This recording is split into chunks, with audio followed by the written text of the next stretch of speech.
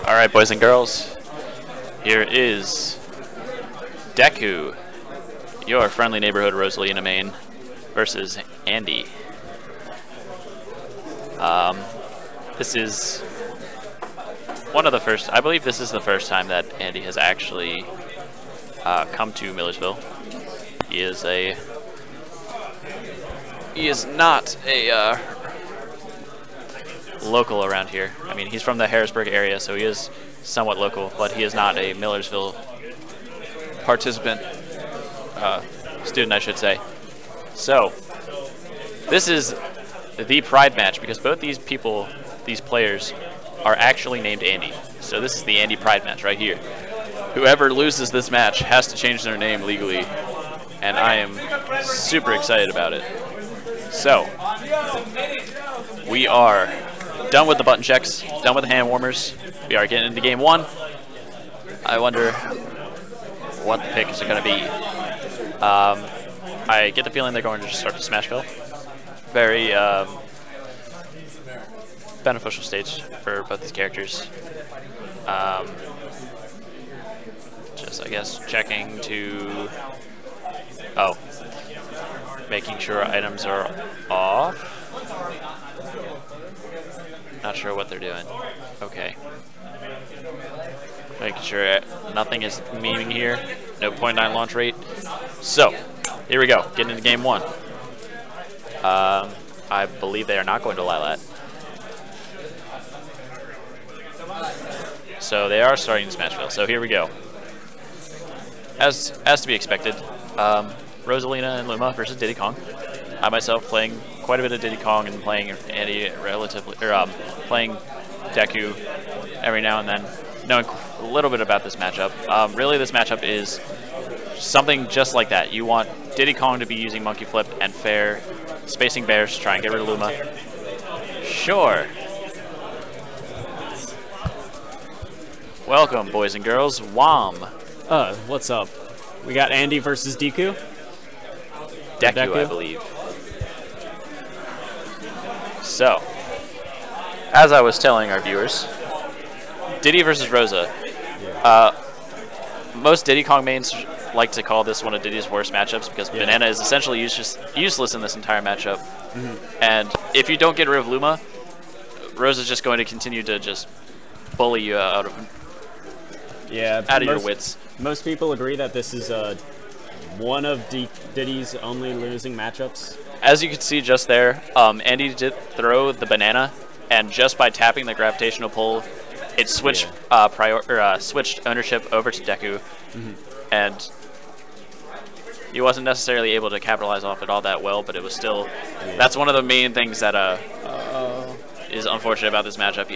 He loses that massive tool in the neutral, but most of this matchup is just spacing bears with Diddy Kong, trying to get Rosa to overcommit to an option, and then you just good back throw off the Smashville platform, getting that kill. It's really just spacing fairs, spacing bears, and whenever the Rosalina or Luma overcommits to an option, you just try to get rid of Luma either with the monkey flip kick or the monkey flip grab if they're shielding. Yeah, or like a down smash or something. Exactly. Yep. All right, well, it's an even game again. Only a 10% extra credit on Andy for Deku. As we say, that is now up to 26. It happens all the time. So this is just the Deku game of he just wants to box you out with those back airs, drifting back so that only the active hitboxes, if you move at all, you're going to get hit by it, but not really overcommitting with the spacing so that he can still just sort of drift back and be completely safe with it. And Luma is out of the picture now, so it's just Deku looking to stay in shield, getting those grabs, trying to shield grab and box him out with just huge hitboxes to try and keep him away, just so that he can wait until Luma comes back. And as I say that, Luma is back, and Rosalina has taken not very much damage from it. And I really want to see Andy doing more with the with this punishment of Luma being out of commission. Reed gets the wrong read. It goes for the very ballsy forward smash, by the way. And that is, might be it. Yep, that's it. That is game 1 to Deku. And very well played by both these two competitors. But in the end, it's just a very difficult matchup. Yeah. Alright, so what I'm wondering is if we're going to see a character switch from Andy, because he does have a Greninja and he also has a Falco. Yep. Cloud. All right. Okay. Going with the Pocket Cloud. Can respect it. So, here we go. We got default Cloud.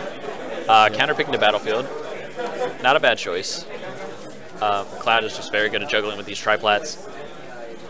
Using his giant sword to just swing around, bully Luma, try to space back air so that he can get Luma out of the picture.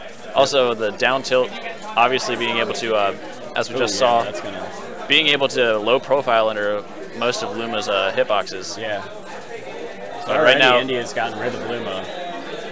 And Deku's just trying to do his best to try and keep the Cloud off stage, wait for Luma to come back.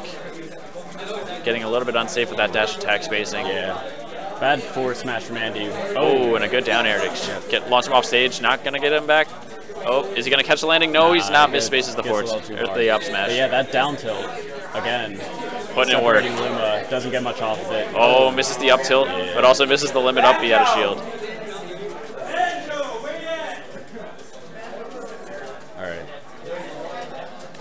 Cloud is off stage. Also, Deku is very good with getting these 2 frames with the Luma down tilt. We were playing yesterday night, and he actually hit me with it 3 times in a row. So he's practiced this quite a bit. Yeah. And just trying to shark him under the platforms. So it may be just and gets him with the Luma Gentleman. Not quite killing yet. 133. Maybe a back throw may kill soon. Ooh, Andy deciding not to go after Luma there. I guess he might have thought that Andy was dead. Well, and Luma's out. There's the back throw. Not gonna kill yet. Not gonna kill yet, but has to. Oh, no. Gets caught under battlefield. That's so upsetting. All right. Andy tries reading the roll, but he mistimes it. Goes for another Luma Gentleman. Goes for the hard read with that up smash. Not quite yet. Luma is out of the picture. Just trying to keep him in shield. Try to condition him to not say, "This is my space. You are not getting out of this corner." Well, Catches him with a down tilt, but good roll read from Andy. Tries to get the 2 frame with his down tilt, but not quite. Jab, jab, jab. Dash attack to get rid of Luma. Very smart by Andy. And then Deku's just trying to play the safe game. Try to play as smart as he can, but it's working with another stock. Oh, and that F smash is going to take it. But still, Caster's Curse, 41% extra credit. Hopefully, I mean, obviously no bias. We don't want. We'll see if Andy can pull this back or if it's going to be a. Oh, doesn't get the 2 frame. And then just Luma jabs. Yep, putting up Luma that up wall tilt. Near the ledge. Oh, not quite. 90%. Ooh, this is the Gentleman. Jumps out of it. He's just trying to space these back airs. Oh, doesn't quite space the dash attack properly. Misses the one thing I'm noticing with Andy is that he's opting not to charge limit. Yeah, he's just sort of going very gung-ho with his limit charging. Just trying to go with the taking and dealing damage to get his limit charge. Oh, Nair, not quite. Oh, that's not a dead Cloud yet. Spacing these down tilts. Luma is still alive. Good air dodge by Deku to keep himself out of harm's way, and that is a dead Cloud unless he can get up. Nope. Doesn't quite get the limit. Doesn't quite get back. Really unfortunate for Andy, but a very good set. A very good set by Deku. And we are on.